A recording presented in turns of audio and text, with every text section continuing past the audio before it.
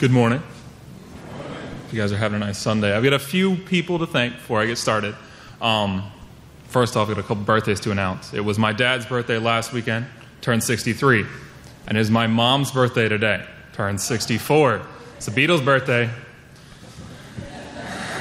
We got her the Beatles collection. It was pretty good, if I might say so myself.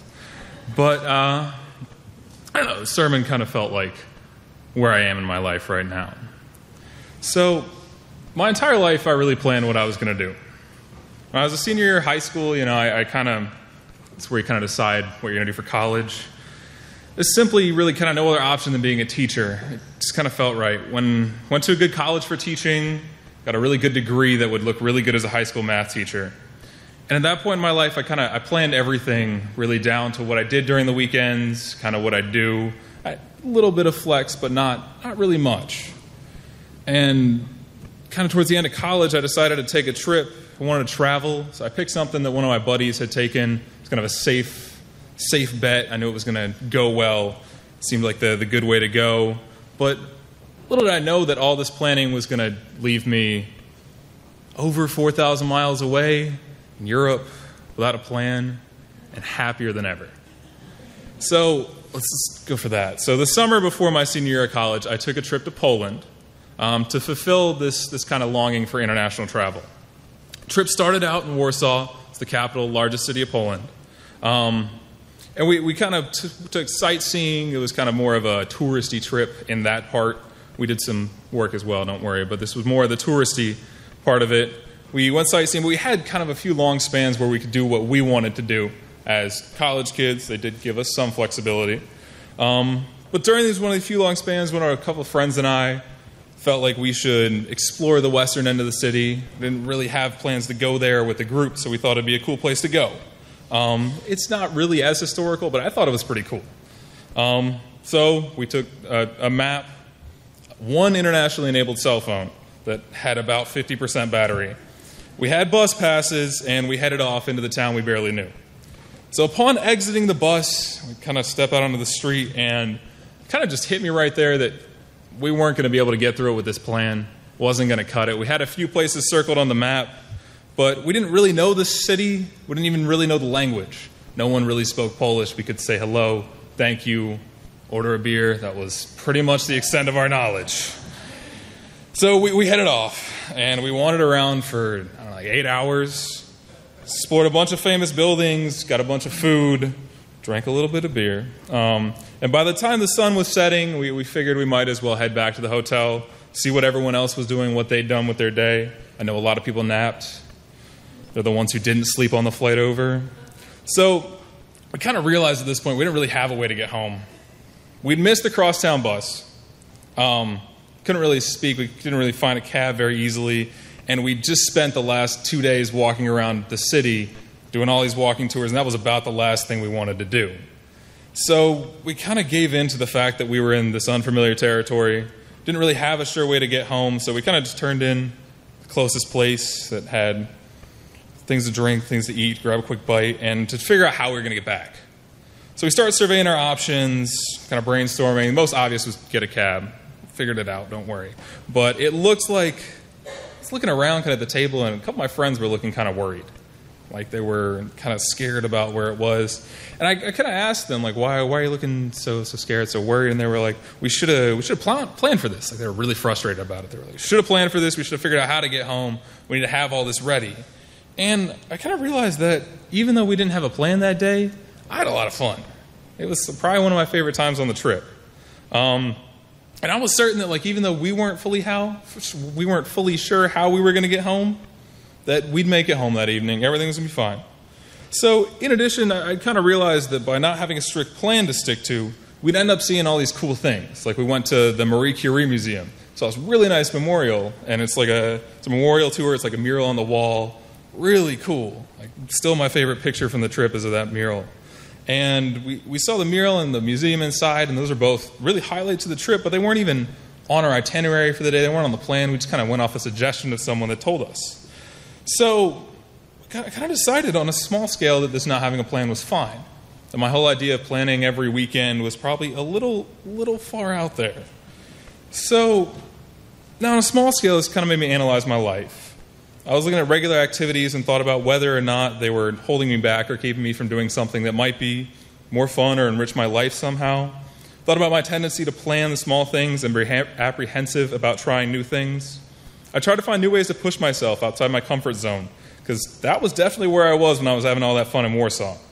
So even though I was trying to make fewer plans and break up routines on a small scale, I was still overlooking the biggest plan I had made kind of to that point, which was to be a teacher. So let's backtrack even further, all the way back to my senior year of high school in that AP statistics class. So I love taking AP statistics, like favorite class, and I took that. I wanted to become a math teacher. It seemed like the right thing. It seemed like a logical path. My love for math and my above average personal skills that came together seemed like it was a good profession. It seemed like it. I tried. But I thought it was going to be my, I guess, quote-unquote, forever job. I was going to be in it forever. I'd spend a few years teaching in a foreign country, maybe move up north. I don't know. Who knows where I was going to end up. But I researched job satisfaction and wages all over the United States. I looked at retirement plans. I looked at insurance. I explored every aspect of teaching, except the one that, looking back on it, was the most obvious. What if I didn't like it? What if I didn't like teaching?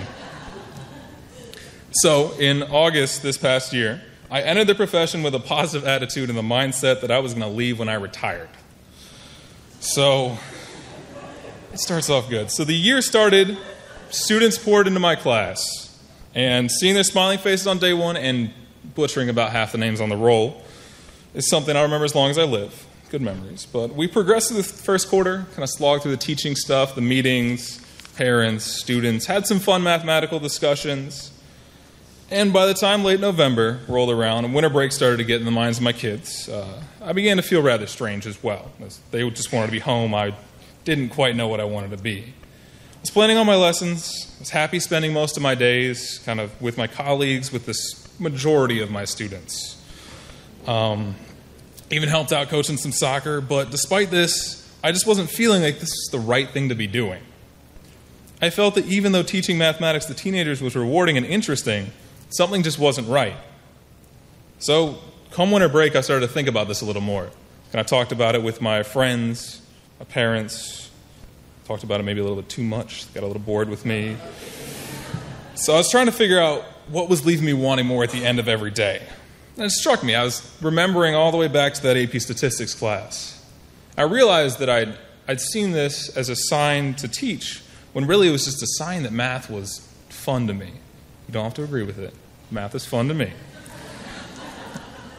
Now, I know that all my teachers, my fellow teachers this past year, are exceptional mathematicians. But I realized one crucial detail I'd overlooked in my search. I loved math, and I kind of used teaching as an outlet for that love.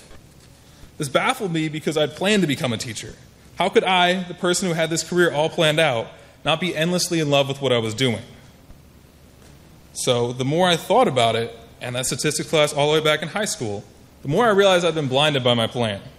I started to think back through college and what I enjoyed the most during my time as an undergrad. Realized it was kind of more the math stuff than the education stuff. And I went to class every day for the math and kind of got through the education. But looking back, I realized I'd been so blinded by this fact, I'd not planned for the contingency where I didn't want to teach. Then I realized it was because it didn't fit into my plan. Like, why would you plan for something if it's not going to fit in? I'd gotten so caught up with this idea of becoming a teacher that my plan for my entire life had not included the idea that I wouldn't stay a teacher. So I was left with no certain future if I was going to leave teaching, which I did. I was left with no job past the end of the school year. Absolutely no idea what to do next. First, I was kind of sad, you know. I had this big plan. I created it. I'd already gotten through parts of it. I'd gone to college. I got my first job. It was suddenly really no longer there. Like, I didn't have this plan guiding me, keeping me afloat. I spent multiple days like second-guessing myself and talking over it, once again with my parents and friends, and they kind of... So once I came to terms with the state of my life and my uncertain future, I started to move forward, kind of accept it. The fall of the next few days was, I'd liken it to like taking blinders off or kind of just seeing the world in a whole new way. I wasn't focused intensely on being a teacher, and I could see other things that I might enjoy. This life plan that I no longer had shaping every decision was just kind of like, it wasn't there anymore. I was pulled in all different directions. I felt like I could do anything while staying grounded in what I love, mathematics. I researched different careers. I was a professor, researched like modeling, sports statistics, everything that had to do with math. I kind of felt like whatever I picked would be a whole new adventure, and I didn't have to do it for the rest of my life.